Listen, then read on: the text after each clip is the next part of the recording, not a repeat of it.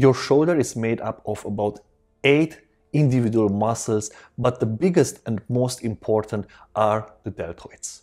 This is a large triangle-shaped muscle with 3 muscle heads: the front deltoid, the side deltoids, and the rear deltoids. Their function is to raise the arms and assist the pectoral muscles. That means basically all chest exercises will also work your delts.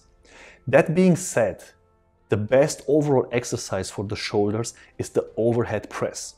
It works all 3 muscle heads of the deltoids and should be included in any workout.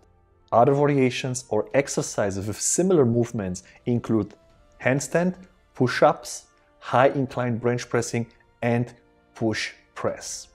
If you want to isolate your shoulders, you can also add the following to your routine: front raises, side lateral raises, rear lateral raises, upright rows, and face pulls. If you enjoyed this video and want to hear from me again, be sure to hit the subscribe button before you go. If you have any questions, comment below, give me a like, and just follow me to don't miss one of my videos on YouTube, Instagram, and Facebook.